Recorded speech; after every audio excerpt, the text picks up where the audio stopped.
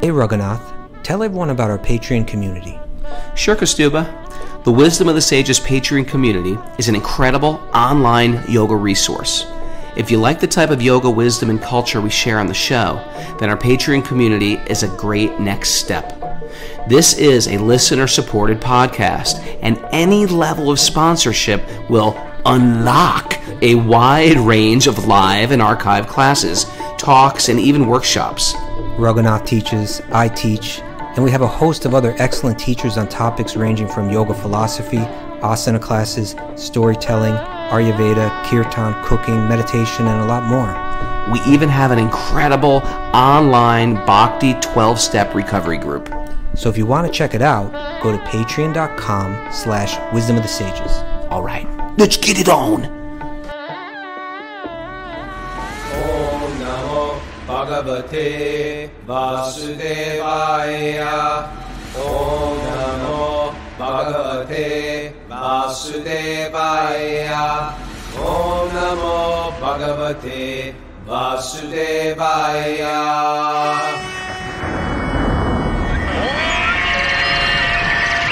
Come on! Live from Super Soul Farm, this is Wisdom of the Sages, a daily yoga podcast with your host, Raghunath, and co-host and senior educator at the Bhakti Center, New York, Kostuba Das. Welcome to the show, everybody. Welcome to Super Soul Farm Wisdom of the Sages retreat. We're here with 30-plus people, our retreat members, Kostuba and Mara here. Mara still, we made Mara sit in the back seat today because there's just no room up here. I was going to put her on my lap, but that was a little inappropriate, we felt. It would have been another Wisdom of the Sages first, where the speaker had second. Oh, Lord Shiva also had Sati on his lap, right? Yeah. Okay. Or I don't Sati or Parvati. Parvati. Okay. Well, we're not gonna do that. To be imitated. Yes. But it's good to be here with cursing of a great soul. Actually, that led to. We'll get there. Okay. Later. But I'm here, happy to be with Kostuba, snuggling up against him. Yep. We did a sauna today together. No, we didn't. Well, I invited him into the sauna. I do my morning sauna. I was going in there. It's a tiny little sauna. It's a two-seater. It's a two-seater. Two-seater. You get in there, hold a little pinky, talk about Krishna together, read the Krishna book to him. Not happening.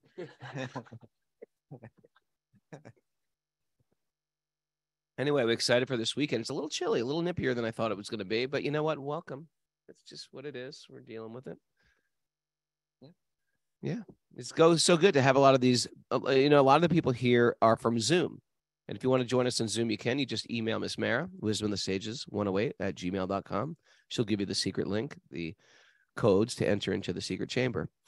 But it's interesting to see people you don't really see in person, but you see them on Zoom every day, and like in person, you know what I want to do to them? I just want to go up and put my hand on their face. Like, yep, they're a 3D person here. Martine, Israel. Hey, Martine, Ari's here. It's actually so confusing because we're with everybody every day online. There are people that I've met in person that I think I've only met online, and there are people that I've only met online that I think I've met in person. It gets tough. Yeah, good stuff. This is our struggle we're going through right now. It's very, very tough for us. Okay, so what do you want to do first? You got any announcements, Miss Mara? Hey, did you see Miss Mara's line of scarves in the gift shop? Yep. It's a good name, Shravanam. Shravanam means hearing, and every time she's hearing, she's knitting it into the scarf. Isn't it interesting? Very interesting, Mara. Yeah. Announcements. We'll be back to your recovery group meeting at noon today. And tomorrow for our Patreon members, Josh Kane is offering an asana class at 10:30 a.m. All righty. Another announcement. That last night, Raghunath spoke when we kind of opened things up for the retreat. And he spoke about the rescue of Gajendra. And that was recorded and uploaded on Patreon for all Patreon members. Want to be a Patreon member? You can be. Thanks for everybody that is. It means a lot. It encourages us to keep doing this because it takes a lot of time to do this every day when I don't want to do it. And I love doing it. But there are days I'm being honest, just those days I don't want to do it today. I don't want to do it today. And then you see all these faces that are relying on you, and it makes us, it's good accountability for me. I need that type of accountability in my life.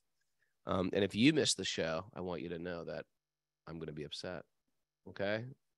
Give me your phone number. I'll text. I should do a group text. Where are you? What are you doing?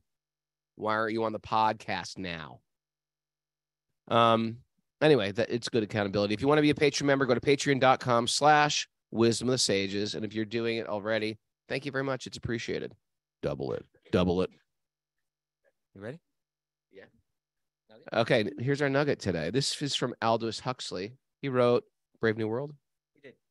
And actually I have a quote here from him, a different quote. Or not a quote. Yeah, a quote from him, but this isn't today's nugget. But this is him on Bhagavad Gita. Okay. The Bhagavad Gita, this is Aldous Huxley. He said this. The Bhagavad Gita, I think he even did a translation of it or something like. You know, I think he might have. I think he might have done a translation of the Gita. He did something like that. So he says the Bhagavad Gita is the most systematic statement of spiritual evolution of endowing value to mankind. It is one of the most clear and comprehensive summaries of the perennial philosophy ever revealed. Hence, its enduring value is subject not only to India, but to all of humanity. Aldous Huxley. Can I squirrel out for a second here? Check this out. So I've been trying to be very broad-minded. I've been following a lot of like Christians on Instagram. Okay. How broad-minded of you? Well, I'm just trying to like, expose myself to other because we accept that, every different spiritual path's on a path to spirit. And, we're trying, so I'm listening to it to appreciate. But I've got 3 of them in the last 3 days demonizing yoga. I think you're following the wrong ones. I think I am too. They're like yoga, and they're like, here we have a yoga teacher who's recovering from, she taught for how many years? She's like, I taught for 5 years, and it's all like, basically you're trying to connect with. They call them gods, but they're actually demons. And I was like, wow, this is really off base. Anyway, I was trying to tie it all together. Okay, back to Aldous Huxley. Hit it. You read the nugget. Okay, here's the nugget. Ready? There are things known and there are things unknown. And in between are the doors of perception. That sounds like the Twilight Zone opening or something like that.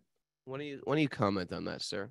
Well, of course, obviously he's reading Bhagavad Gita. I'm sure he's reading Upanishads, things like that.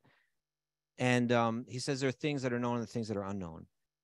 A lot of times when you're reading Srila Prabhupada's books, he uses 2 words that are, and he uses them in a bit of an archaic way. I even looked it up today.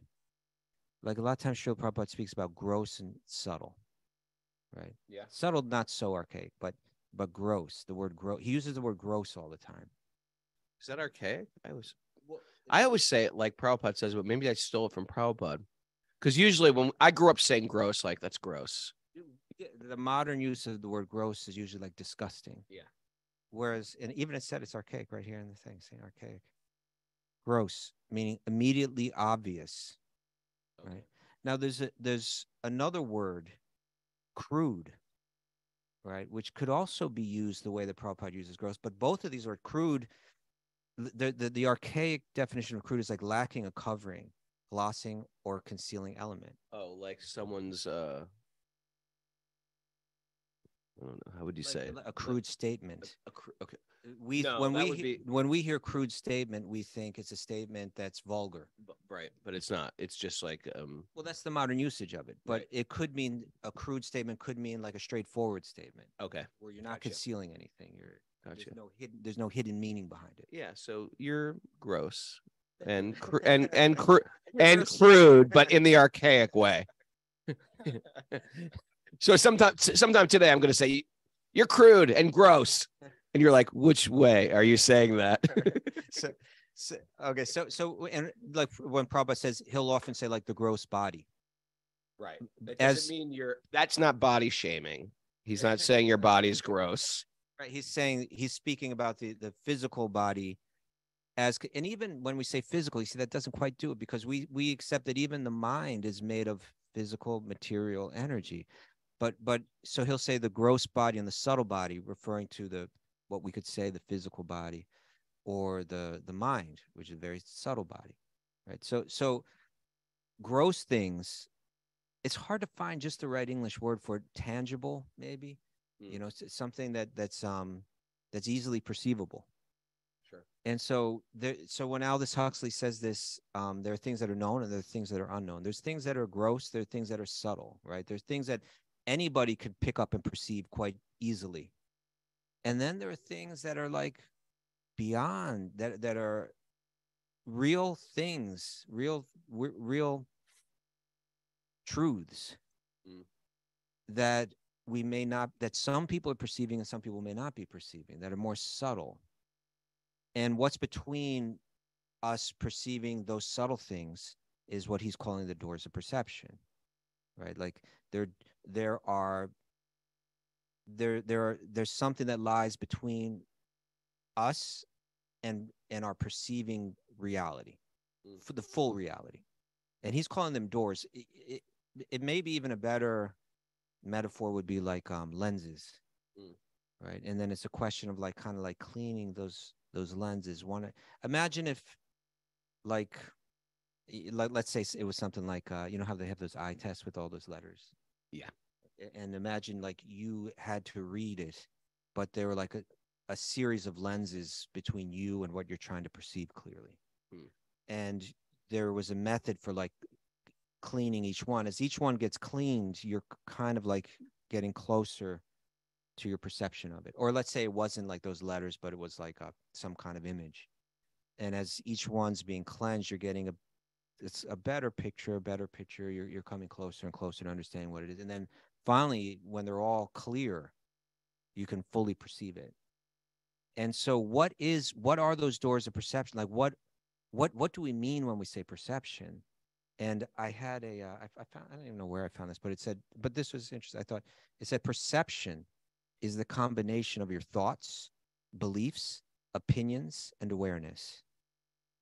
Right. So a lot of how our mind has been molded through our conditioning in life, how we were raised, who we associated with, and what we talk about on the show a lot, like what we consume, right? Even food, entertainment, education, association, all of these things that are entering through our senses, they're creating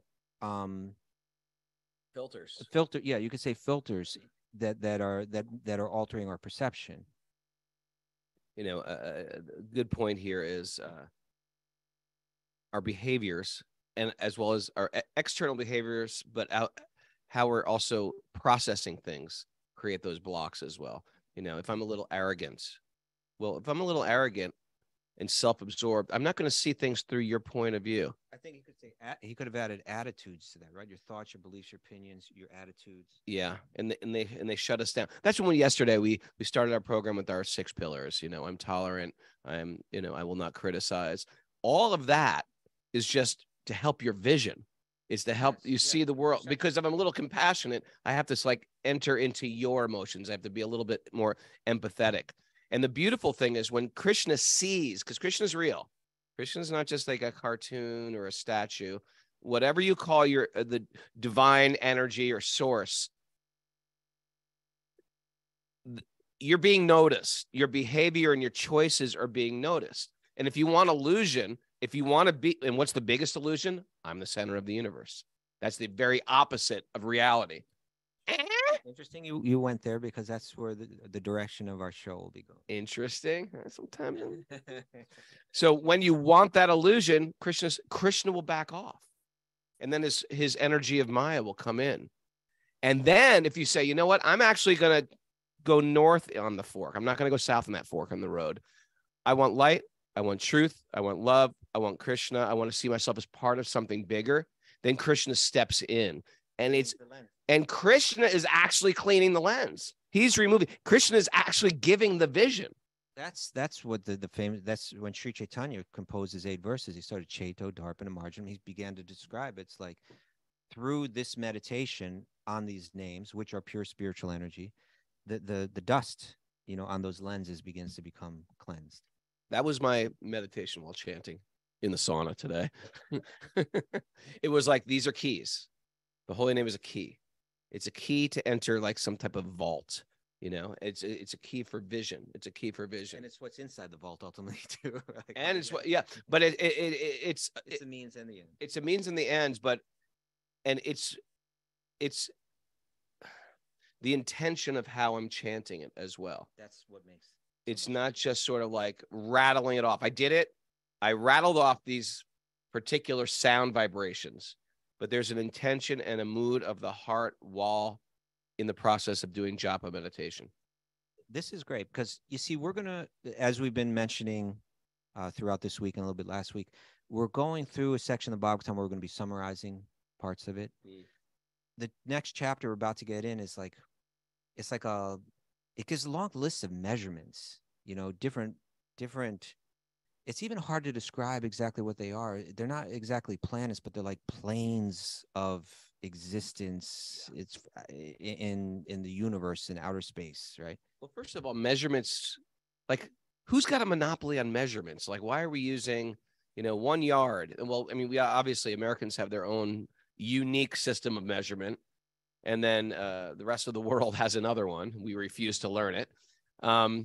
But, if you trace back early, I'm looking at Mara. Mara, you probably know. They used to do like, what are some old school measurements? Anyone know?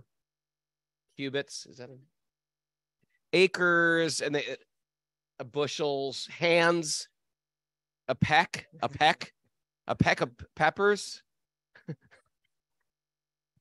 No, there was a chain. They'd have a chain, and the chain, and there's like something about the chains together would make one.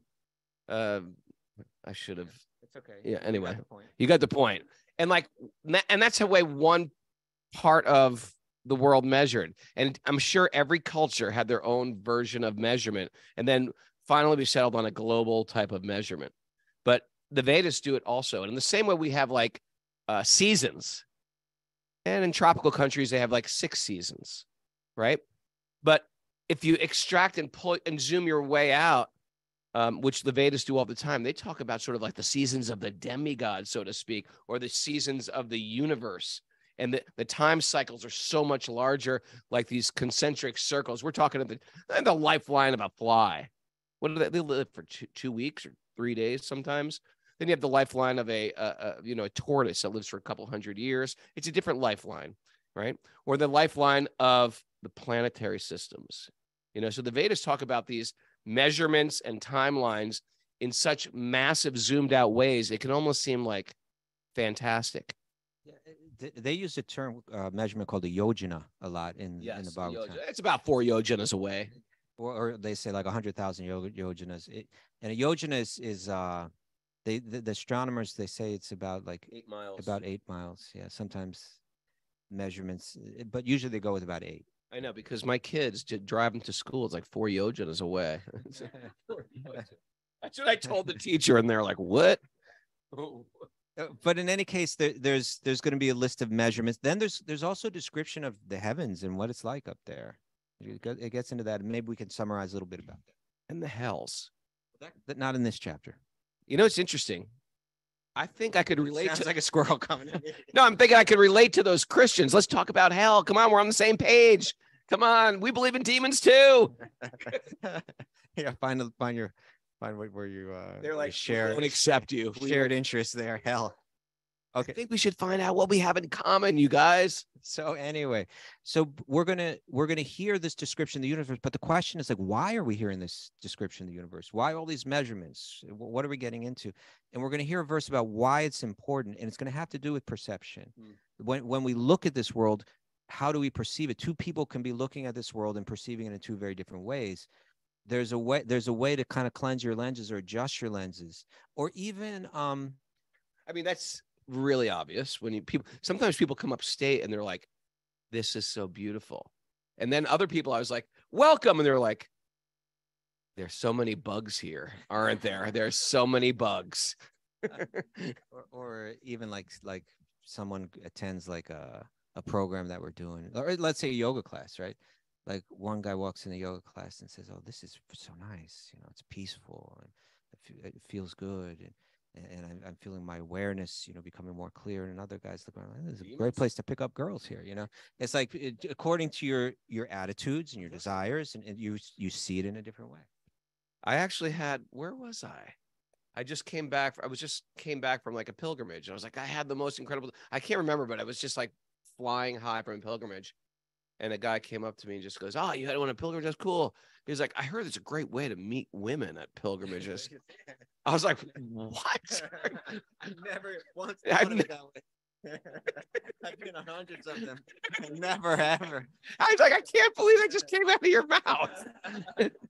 But it's a different lens, and sometimes that's the lens. I'm looking for a part. It doesn't even have to be like it could be innocently. I'm looking for a partner, maybe on a pilgrimage, but his wasn't like that. His was like, I heard there's a lot of yoga women on these pilgrimages. So you might have the lens of lust or the lens of the lens of greed, right?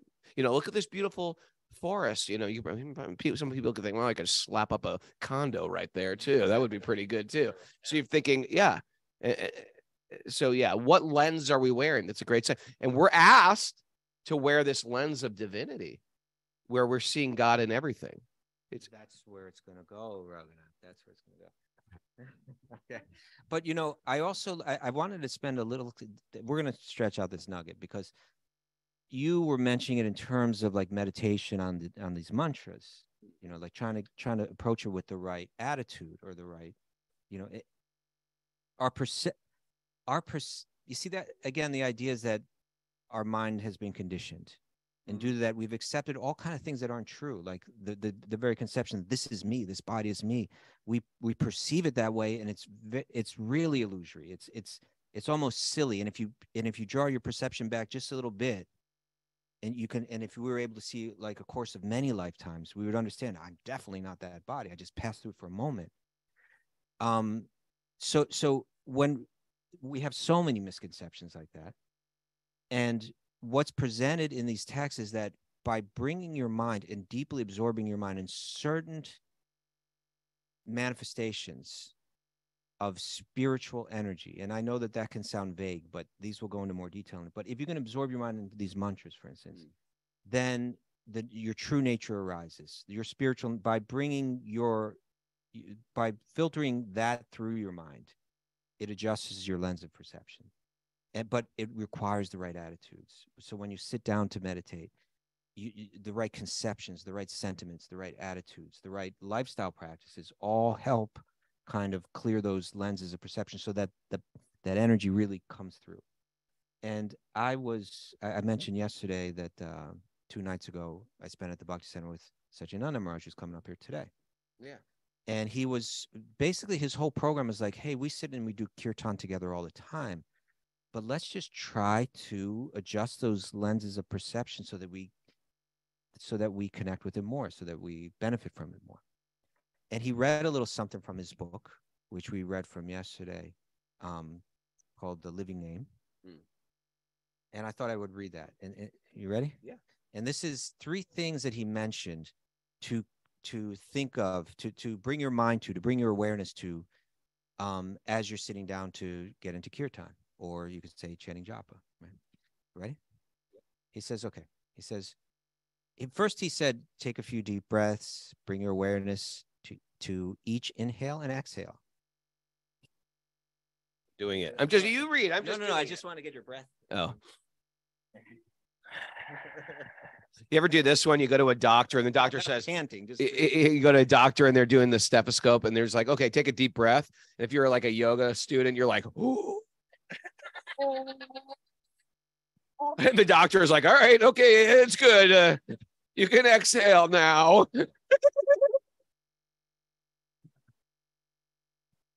All right. Okay. So he's talking about bringing your awareness to your breath because it settles the mind. Right? It says continue to breathe consciously in this way until your mind. Wrong pipe. Until you're gonna be okay. Okay. Continue to breathe this way continuously until your mind becomes calm and focused. If distracting thoughts or feelings arise, gently let them go, and then return to your breathing. Okay. Then he says, when you feel centered, calm, and focused, envision in your mind's eye these truths. Okay. This is what's going to open up the doors of perception. Number one, I am, right? The conception of who I am. I am an atomic particle of consciousness and Krishna's eternal servant. That's the first point. And he gives a little, he fluffs that out a little bit. I am categorically different from the body and mind. And when he spoke this, he added a little, I'm reading from his book, but he added, I'm categorically different from the body and the mind and all the thoughts that are passing through the mind. Right? I am a tiny soul. I am an eternal, blissful spiritual being. I am part of Krishna. Okay, that's the first thing. Second, Krishna is the infinite conscious entity and my only master. And he adds to that, for so long I have invested in so many relationships, but now I understand that Krishna is my only master and my only true friend. Okay.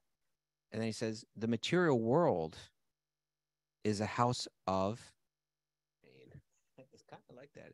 I was thinking, we were thinking, we were going on there talking. I said, because we have the House of Pain here, Brittany Payne. And we said, actually, another nickname for her could be Durga. Durga. Because Durga means like fort. And it also means it like difficulty or struggle, pain. In a sense, Durga. We speak of this material world as Durga. It basically means it's a house of pain. What did House of Pain do again? What song? What was there? Jump Around. That is a very Krishna conscious song, right? Jump around. That's it? No, well, jump around is, you could think of your hands in the air, jump around, jump up, and get down. Yeah. They go up, they come down. Just blew a hole in that theory of yours. Okay. No, actually, now that I think of the lyrics, no. Okay. Sometimes there's these songs that you're like, this is a Krishna conscious song. You just got to replace her name or his name with Krishna, and it's like totally works straight over. That one is not. That one does not, because I just went through some of the lyrics in my head, slapping the girl. Stay away from that. Okay. Next point. Let's bring it back here. So the material world is a house of correction, he says. House of correction. It is. That's a great analogy for the material world. We're just getting corrected. We're just getting corrected from poor behavior and poor thinking patterns, which we bring in. I brought my bad thinking patterns that I've trained myself in this life, just due to my family, due to my high school and junior high school. I trained myself in bad thinking patterns. And now I'm going to take those bad thinking patterns and come into a sacred circle and make tons of offenses. And now I have to start to undo them. So I get a little correction. Yeah, actually, a Vaisheshika group sometimes, even on our show, did you remember what he said about correction? I live for correction. I live to be corrected. I live to be corrected. Oh, because I wrote a little list of things I want to correct you about. I'll share it with you private later. No, you're supposed to use it for yourself. Oh, you can't use it for everybody else. I live to correct others. That's the material world. I live to correct you. I'm really bad at seeing my own shortcomings, but I can really help you with yours. So, and I like the way that kind of the context we just brought up, because when I heard him speak of it, I always thought of it like I live to be corrected, like be open to people correcting you. But you could also think of it in a broader sense, like I exist in this, my purpose in this world is to be corrected or to be reformed or we could say in a softer way, to grow, right? You could say it like that. Evolve to grow. Okay. So his third thing, first one was, again, I'm atomic particle of consciousness and Krishna's eternal servant. Krishna is the infinite conscious entity and my only master. And then even the word master, right? It's like when we hear that now, it's like archaic. We don't. Master is a horrible word. It just means that it's the one that cares for you. Yeah. The idea. Yeah. Yep. It's just like it was. There was always the idea of an apprentice and a master. You're learning to be a goldsmith or a coppersmith or a music teacher. You call them the maestro. That's what the maestro is. He's the master. That's the master is a good thing. Or like even a pet and a master, right? The master really cares and provides for the pet. Yeah. So Krishna is the infinite conscious entity, my only master. And then finally, the material world is a house of correction meant to reform my tendency. Now, this is key. You ready? This is saying this is one. It's like the whole purpose of our existence in one sentence here. The material world is a house of correction meant to reform my tendency to remain absent in our relationship. Right? I'm absent in my relationship with Krishna. The material world is a house of correction meant to reform my tendency to remain absent in that relationship. That is a great way to look at it, isn't it? Yeah. Then you chant. Right? Now you've opened up the doors of perception. So what these texts are and what we study every day is it's saying like there are yogic masters that were perceiving things that we're not perceiving. They're going to help us open up the doors of perception that we can see it. It's going to require, it will help tremendously with the right lifestyle. A more sattvic lifestyle is going to help, right? The right attitudes are going to help, humility, kindness, simplicity, things like this. And the right conceptions, you're going to need to have the right conceptions. And you keep looking through those lenses, and those attitudes, those sentiments, those conceptions are going to begin to clear those doors, those lenses, or open those doors of perception. And then you can actually see truth, like there's the whole truth, the real truth, the big truth that from our tiny little perspective, we're not picking up on. It's not a gong that's going to go off, although sometimes that happens and it appears like now I'm realized, but they're little increments of gongs. They're little gongs. Ding. They're little bells. And you're like, oh, I see this differently now. I see because I can definitely say like my vision's changed from when I first started practicing bhakti in a maha way. But it's not like we're just dull and all of a sudden we're enlightened. That's what I think people want. They want like some pill, something cheap, a self-realization pill. And it makes them very prone to a lot of these bogus so-called gurus and so on who are kind of like, oh yeah, I can give you that. I'll teach you that. Everybody's The kind of higher around pretending that they've got it. The higher teachings. I can help you. All right, so you ready to get it? Let's get it. Yes. Narayanam namaskritya naram chaiva narottamam devim saraswatim vyasam tato jayam mudirayat. Before reciting the Srimad Bhagavatam, which is our very means of conquest, one should offer respectful obeisances to the Supreme Lord Narayan.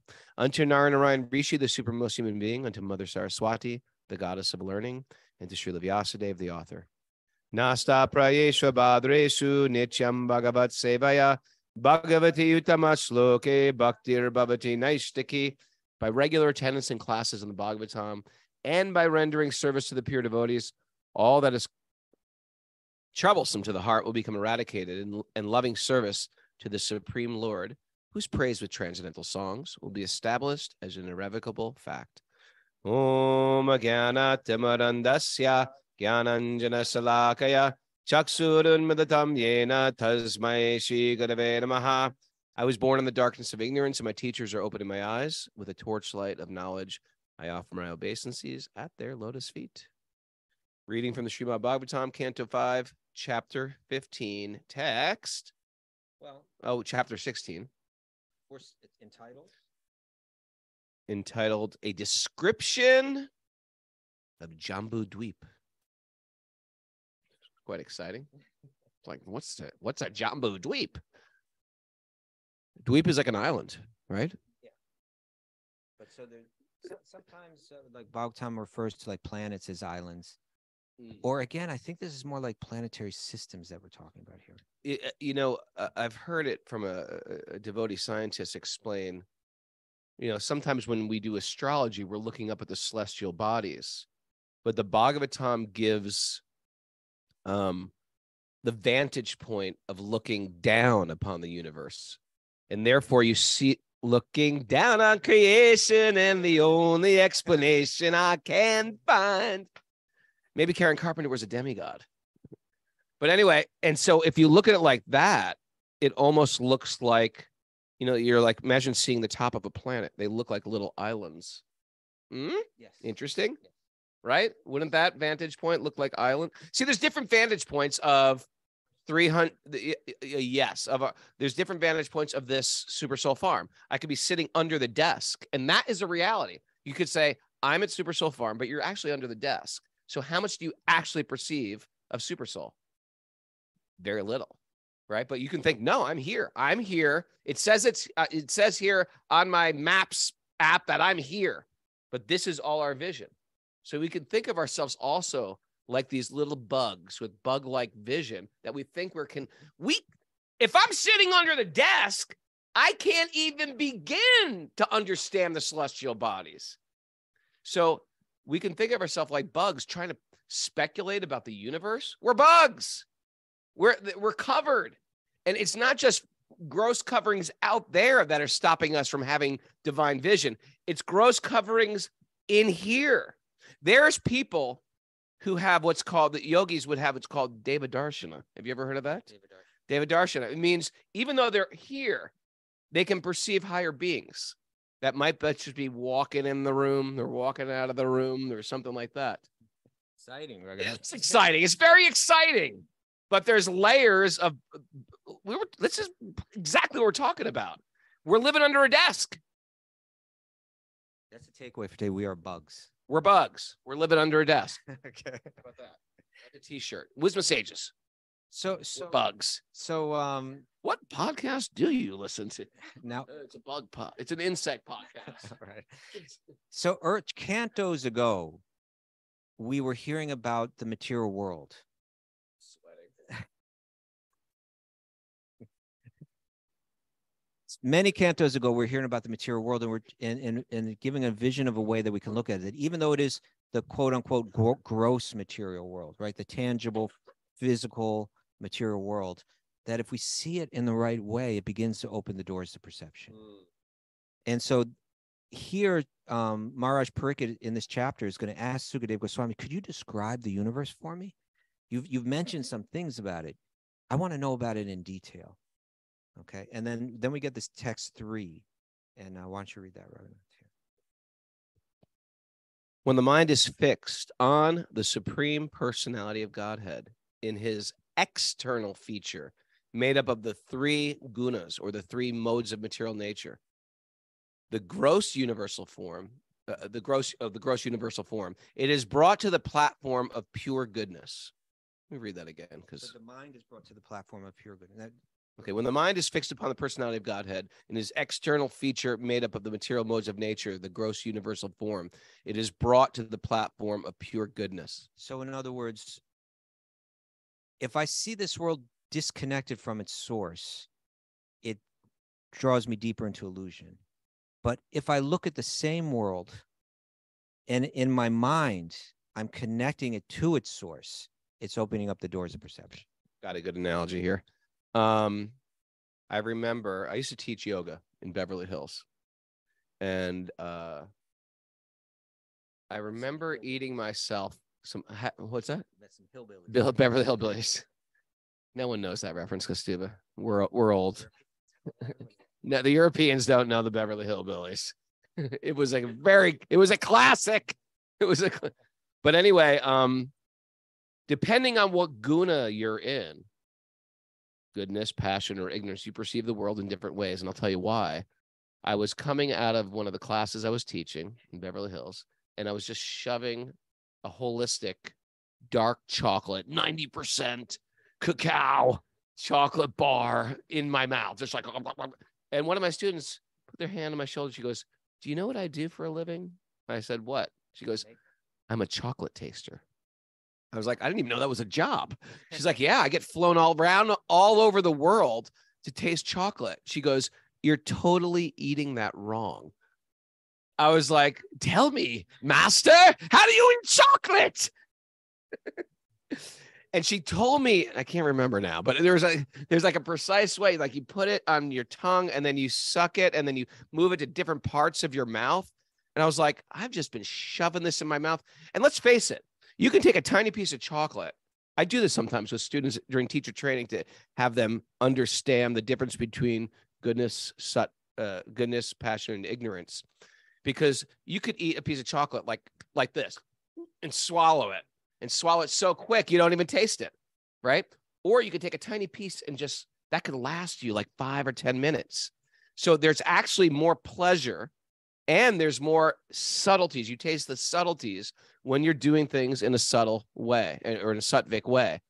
If we bring our this to the cut to Raghunath eating that chocolate, what you saw. let's go back in time. And here's a picture of Raghunath eating that chocolate walking out of Beverly Hills Sports Club.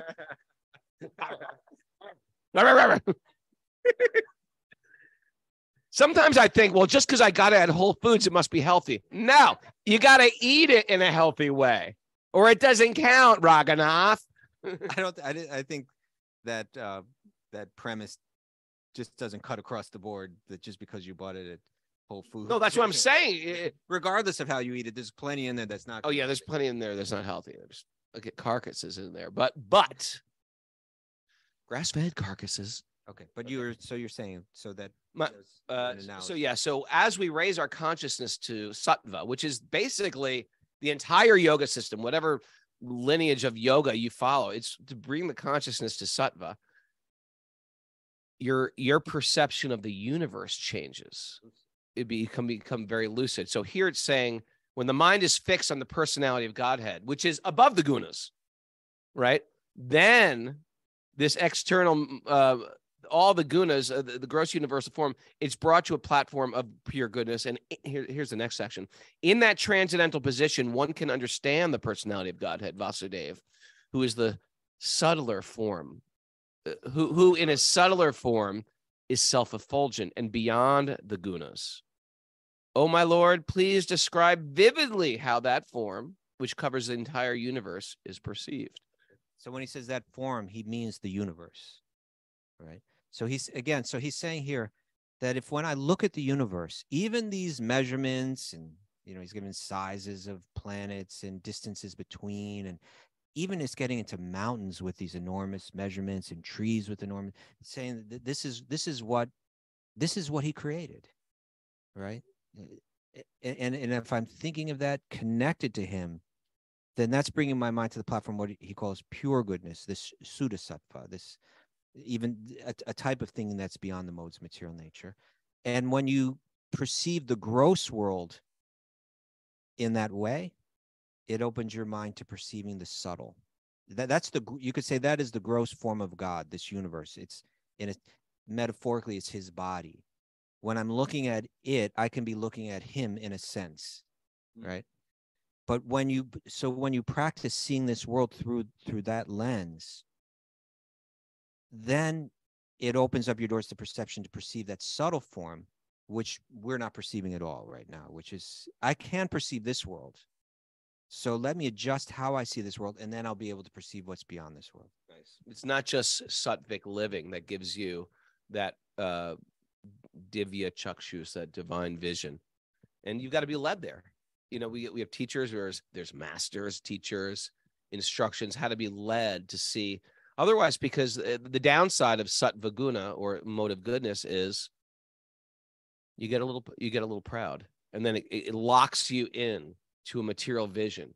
You're not taking drugs, you're very regulated. You wake up early, your garden's perfect, your lawn is great, but you're a little arrogant, and you look down at people, you're like, oh, how could she do drugs? Why did she get that tattoo? Why? Right? Or even you just get so comfortable that you lose your drive to take it to the next level. That's the downside of sattva guna. It'd be nice if we were all sattva guna, but it can also get. So this term Sudasattva, although literally means pure sattva, it's actually indicating something beyond, something that's not of the three modes of material nature, which the Bhagavad Gita again and again speaks about.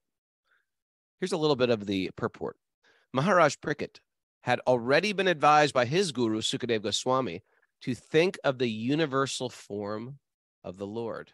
So that was back in the second canto. That means God is everything, right? Yeah, this world. Right. And therefore, following the advice of his guru, he continuously thought of that form. The universal form is certainly material, but because everything is an expansion of the energy of the Supreme Personality of Godhead, ultimately nothing is material. Interesting. Therefore, Parikshit Maharaj's mind was saturated with spiritual consciousness. It is said by Rupa Goswami, there's a quote, everything, even that which is material, is connected with the Supreme Personality of Godhead. Therefore, everything should be engaged in the service of the Lord. Let's just stop there for a second, because that's a great one. So this microphone is material, yes or no? Yes. Yes. Trick question. Trick question, because Stuba led you to the wrong answer. It's actually spiritual, because ultimately it's coming from God. And therefore, if it's re-engaged, if matter is re-engaged in the service of divinity, it actually becomes a spiritual microphone, right? If I'm using a harmonium, which you think, well, it's a pretty spiritual thing.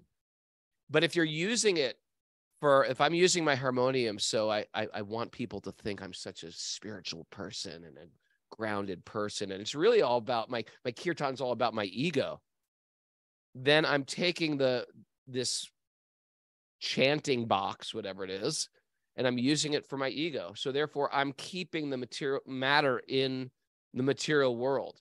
So our job is sort of we're connectors of things of this material world, and we're spiritualizing them, because ultimately God, everything comes from God. Our bodies come from God. And therefore, if we use our body, if we use our voice, if we use our thoughts, if we use our talents in service of divine, then our whole being becomes divine. And what we're trying to do is get 100%, not just 4% or 1% or 20%. In this lifetime, we're trying, can I turn up the needle so that every thought, you know what's great? I woke up and someone was saying to me in my dream going, oh my God, Raghunath, that's a Krishna miracle. And I woke up to that. That's how I woke up this morning. So when we are 100% God conscious, light conscious, truth conscious, Krishna conscious, Christ conscious, whatever you want to call it, then even when you're sleeping, when it's understood that's tamagun, you're out of control there, you're floating around. Your thoughts are getting crystallized in spirit as well, right? And the words that are coming out of your mouth on a regular basis are uplifting and connected thoughts. Your activities, your joys, your passions, your recreations. That's when we are fully God conscious. So we're all sort of God conscious. We wouldn't be at this retreat if we were, not into something even a little. So we're just trying to see where that needle is and saying, well, it feels good to turn that needle up a little bit, right? There's kind of a theme to the whole chapter and into a lot of what's going to be conveyed in these last chapters of the 5th canto, that it's changing your attitude, opening up the doors of perception, changing how you perceive things.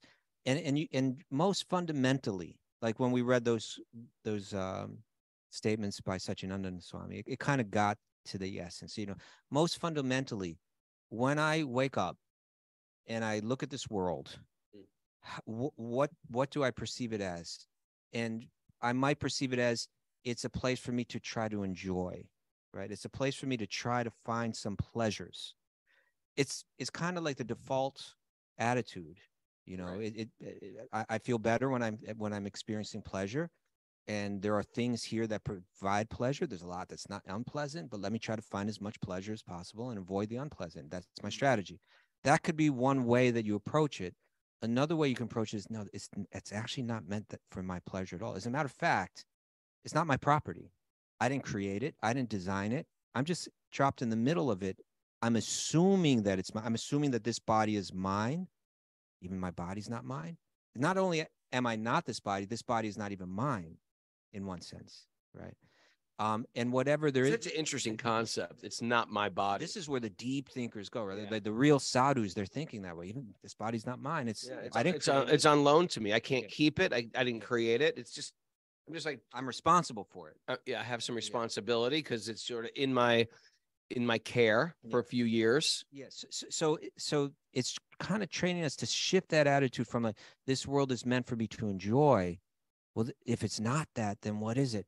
Oh, it's where I'm meant to, we could say it's where I'm meant to grow, right? It's where I'm meant to find the truth. It's meant to reform me. It's meant to, again, you could kind of phrase it In a heavier way, like it's meant for my correction, you know, or you could say in a softer way, it's meant for my growth. Both true. Yeah, however you want to put it. It's meant for my growth. It's a prison house. It's a prison house. It's reform school. Reform school. Reform school. That's a good way to look at it. It's like reform school.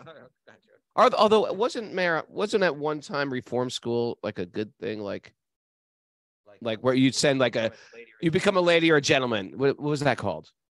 Finishing school. Thank you. Finishing school. Finish you up. Well, you're a little crude. That's kind of like what we're looking at. Like if we were able to look at our life like several lifetimes, then it might be like, you know, you're making there's something, I don't even know if I should share it here. No, that means, yeah, as long as it doesn't involve biting someone's finger off like yesterday. No, it involves spoilers. Because a friend of ours wrote a drama and I saw it and it was so good. And he asked me to write Yadunath. Oh, okay. So Yadunath is our friend. He's like a professional improvisational comedian. Yeah. But he also does serious drama. And he wrote a play. I saw it. It was like an off-Broadway play. I saw it. It was brilliant. And it played with concepts like the plausibility of reincarnation and karma. And he did it in such a clever way. I would love to talk about it, but I know that if it'll ruin it for everybody if you're right. Yeah. But we'll get him when it comes out or whatever, we'll get him on the show and we can talk about it. Yeah, but it involved this idea. Well, we won't even be able to do it then because it'll spoil it for but it involved this idea of like through becoming refined through many lifetimes. Right. So like and it's total squirrel. Mara came up to the computer to get the closing song ready, but she's on her knees, and I thought it was a little girl. And I was like, that was unnecessary. We don't need all of your thoughts, just some of them.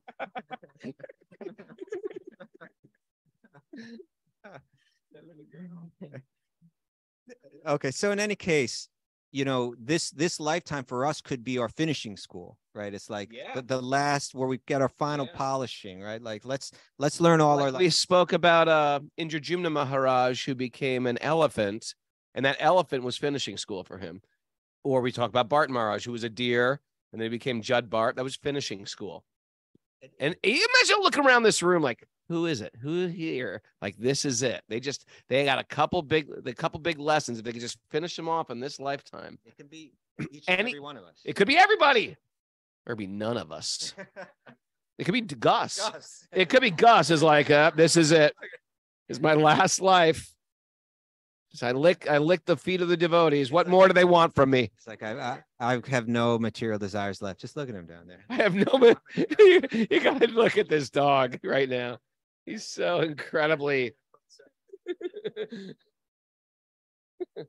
But in any case, you know, to wrap it up, so after he asked this, he's told about these measurements, these planets, these heavenly places where it describes the heavens where people are living these super long lives. And I'll just read just a couple little things about the description. Just a couple of these verses. Descriptions of, rather than just all the measurements and so on, that gives a little description of the lifestyle of the rich and famous. Okay, so but this is in higher planes of existence. It's not the spiritual world. These are just higher planets of the material realm. It's describing that it has these lakes and these massive fruits, and even like it's saying that there are these massive mangoes. They fall, they crash, and the juice from the mangoes goes into the, I don't know if earth is the right word, but it goes into the land, and then that land turns like into like a type of gold, and the residents are all wearing this gold. You know, it has these descriptions. Why not? Why not? It's possible.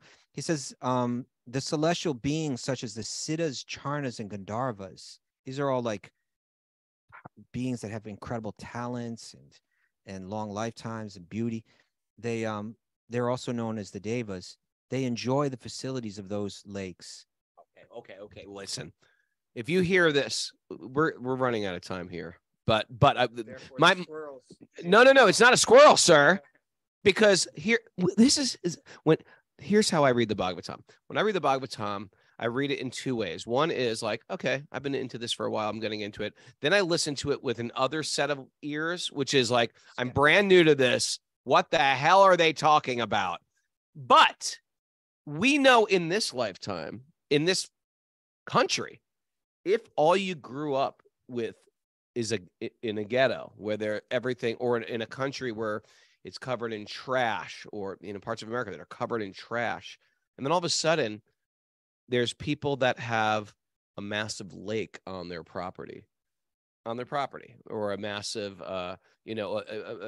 massive home or beautiful forest or some breathtaking. Who lives like that, right? If you live in city, my brother owns a building in New York City. It's got a lawn the size of like smaller than my living room, and he's like, look at my lawn. I was like, not impressed. But he actually bought a lawnmower. I was like, are you kidding me? No, I need it because sometimes this gets high. And so anyway, my point is that when you're living in a ghetto, it's hard to imagine an estate.